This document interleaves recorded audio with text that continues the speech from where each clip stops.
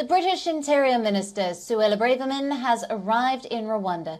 She is in Kigali to discuss an agreement regarding the migrant situation.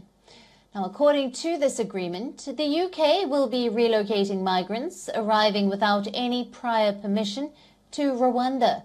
Since its inception, the plan has been mired in legal challenges and controversy.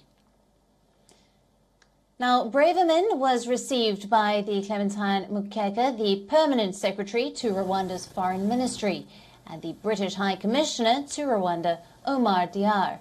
Now, as a part of a $146 million deal last year, Britain agreed to send tens of thousands of migrants more than 6,400 kilometers away to Rwanda. Though no flights have taken off as of now, as the policy stands challenged in the courts by opponents. Now, Braverman will also be meeting the Rwandan President, Paul Kagame, and she said that the move to send migrants and refugees to Rwanda could be put into action shortly. The partnership is a major part of Britain's plans to detain and deport asylum seekers arriving in small boats across the Channel. Some charities are calling this proposal impractical. They are concerned that it would criminalize the efforts of thousands of genuine refugees. Now, the British government has defended the new policy, saying it will stop illegal human trafficking in the contentious region. The partnership was announced in April of last year, but the first deportation flight was blocked by an injunction from a European Court of Human Rights. London's High Court ruled it unlawful in December, while signalling further legal battles ahead. Now, the opponents are seeking to appeal that verdict in April. It could also go to Britain's Supreme Court later in the year. Describing her opponents as naive do-gooders, Braverman has robustly defended her approach. She further added that the deal will undermine the business model of people smuggling networks. The British government has insisted that the policy is needed to stop the all too often deadly crossing of the Channel from France. After a record 45,000 people arrived in Britain last year on small boats. Prime Minister Rishi Sunak has said that finding a solution for the migrant situation is one of his top priorities.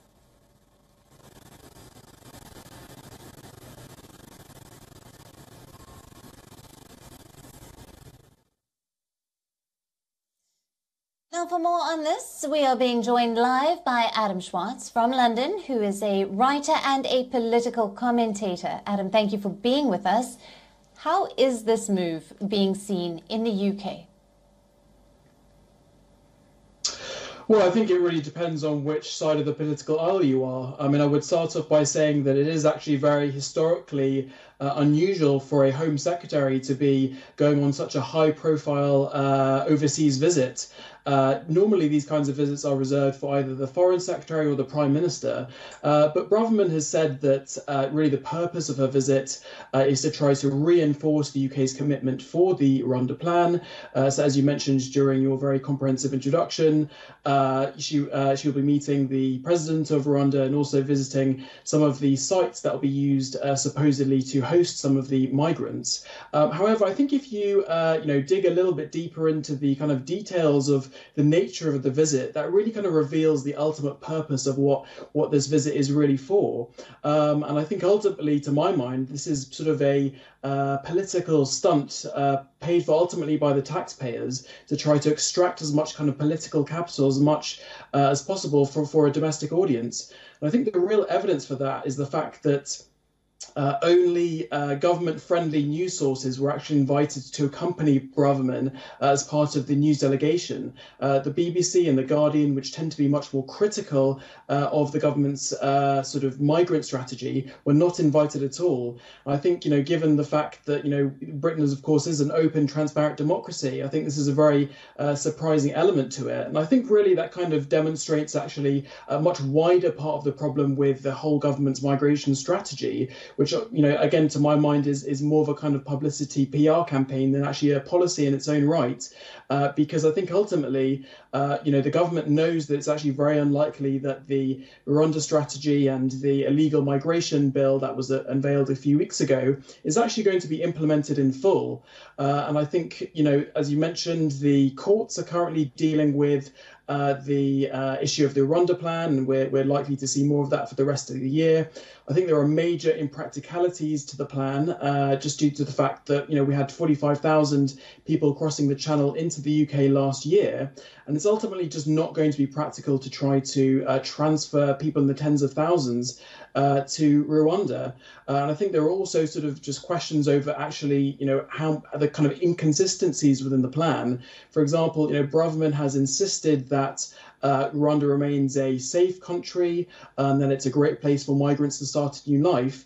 But at the same time, the government is saying that actually the Rwanda plan will serve as a deterrent for more migrants to come to the UK. So ultimately, there's an inconsistency, because if ultimately, there's no threat to migrants if they're going to a place which is going to be great for them. So ultimately, I think, to my mind and many others in the UK, this is just sort of part of a general strategy by the government to try to distract from many of the domestic, particularly economic woes that we're facing here in the UK. But ultimately, I don't think it's one that will provide enough political capital for the Conservatives to turn around, the next election result, which will likely produce a different government. Right. Now, Adam, as you've touched on, from the perspective of these asylum seekers, they are anyway moving from conflict-ridden countries. How would they see this move to Rwanda? It seems somewhat ironic.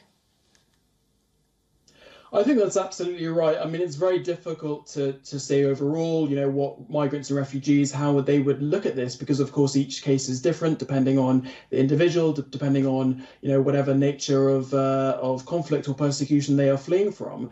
But I think, ultimately, it all comes down to perception of Britain. And I think this actually goes beyond the view of the asylum seeker or the migrant. But actually, Britain was for quite a long time viewed as being quite an open and a tolerant society that really valued what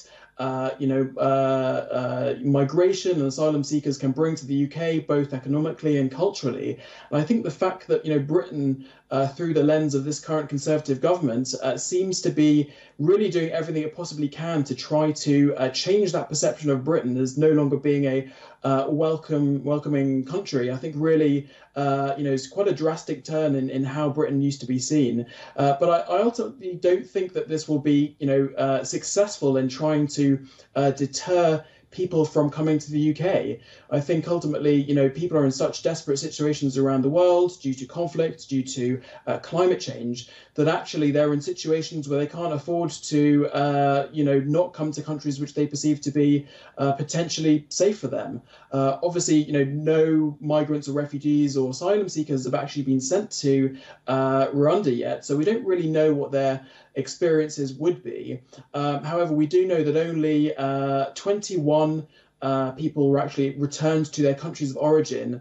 So that represents about 0.1% of the overall number of people that came to the UK on small boats last year.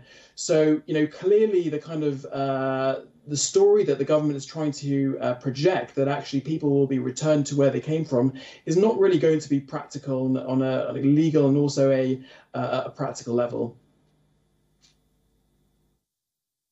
Right. Adam, thank you very much for joining us and your valuable insights there. Good to be with you.